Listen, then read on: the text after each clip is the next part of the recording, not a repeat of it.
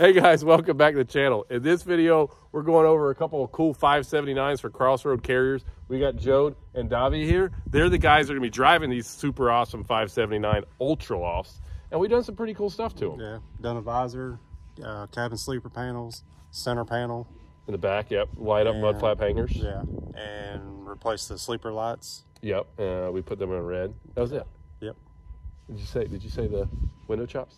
Oh, window chops. Window chops. Anyway, we're gonna flip the camera around, show you guys these trucks because these guys are ready to go and we're holding them up.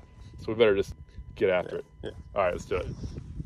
All right, here we go. We got two UltaLoft 579s here and we'll walk around and show you these things. These are 2023 model 579s. They're, I believe these are a 250 wheelbase, maybe a 240. Cummins power. It's got the Eaton auto shift in it, 13 speeds, and they're pretty sharp. I mean, they're really nice for a fleet truck inside and out. I don't know, going over the first things, let's go with the visor. What did you think about the visor, Shock? It went on pretty easy. It's a nice visor. It fit on there pretty good. You know, when we first got these things out of the boxes, it was like as big as a freaking surfboard. Yeah, it is very huge. And you're like, I don't know how this is gonna look, but once the visor's actually on the truck, it fits it really well. And then, and it's got the penny lights up top. It's super sharp. We did these light bars we mounted on the, I don't know what you would call this panel. It's like the transition panel between the hood and the door. That's what we're gonna call it. Sounds good to me. I like that. Sounds professional. But they're front and rear lights. Kind of gives you, simulates like a, you know, a breather light going down the road. And then we did, who made these? Phoenix. 2-inch cabin sleeper panels. Yep. And then they're just, I mean, it's like with a black truck, that little bit of chrome always does so much for them. Yeah, I like how they curve around the cab. Yeah, they fit really well. And then back here, in the back of the sleeper, we got, we just swapped those out with United Pacific red lens lights. And then got our, what we've deemed this as the Shiny Hiney. I still think it's like a silly name. Yeah, it is. It's shiny though. But it's shiny. But yeah, so that's United Pacific parts there. So that's center panel and the light up mud flap hangers. This truck at night, I wish we didn't get any, I don't have any video of them lit up, but they do light up really good in the evening. They'll look great when they get, these guys pull reefers. So these things will be, these things will look really good going down the road. And probably the other really cool thing about the truck is the inside of the freaking sleeper is massive. Yeah, you can like jump around and whatever you want to do. You'll legit have a party in here. We'll open the door and show you the inside of this thing real quick. All right, so getting in this dude, you can tell it has got all kind of room. I mean, this thing's humongous. Yeah, I love the windshield on it. You can just see everything. You can definitely see everything. The visor works good even from the inside. So like, you know, the factory visor doesn't really do much in terms of like covering any of the windshield. And as big as this windshield is, and as big as that visor is, it really doesn't take up much of the windshield at all. It works really well. But, you know, the thing's pretty cool. It's got a few of the gauges and all those things. Typically in like a fleet truck, you wouldn't even see like gauges and things like that. as much as you do in these. And then, you know, back here, hold the camera. I want to show them how big this thing is. So I'm standing up in here, and I'm almost 6 feet tall, and I still can't touch the ceiling in here. I mean, it's freaking humongous. So it's a double sleeper, a double bunk sleeper. So there's another bed right here. This deal flips down. That makes a full bed. This little guy here is actually a ladder, and it pulls out and it sits down on the floor, so you can climb up and get into the bed there. And then you got your bed here, and then storage underneath it. You got a few little storage things there, and it's got room so you can put a television in here, a microwave if you want to. You can do a fridge down here. So those are all things that they typically it's got a fridge over here.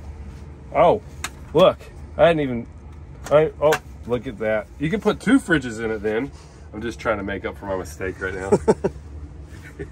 Well, you could put a sub box in there. Yeah, that's a good idea. You know, sub box is good. You got a fridge. Pretty cool little.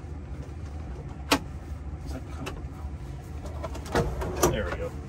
And you got a whole little. Like, that's pretty nice because you could put like canned goods or something down in there, or stuff you needed, like cooking utensils maybe. I don't know. Kind of cool.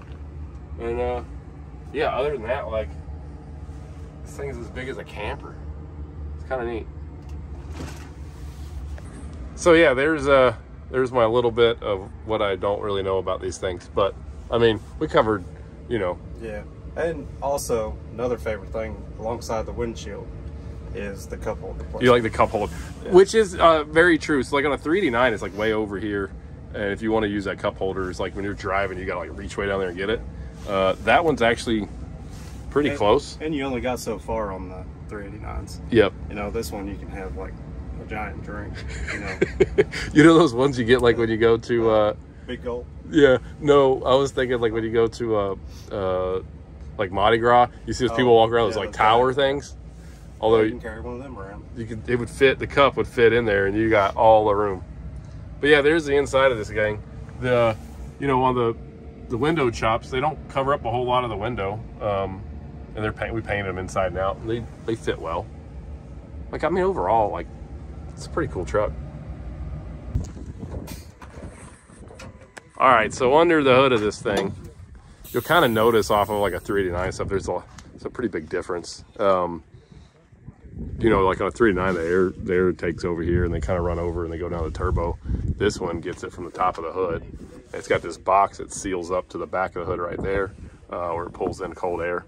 It's pretty cool. X15, I don't know if I can read this, what horsepower rating these are. I believe these are 525s and 1850 torque.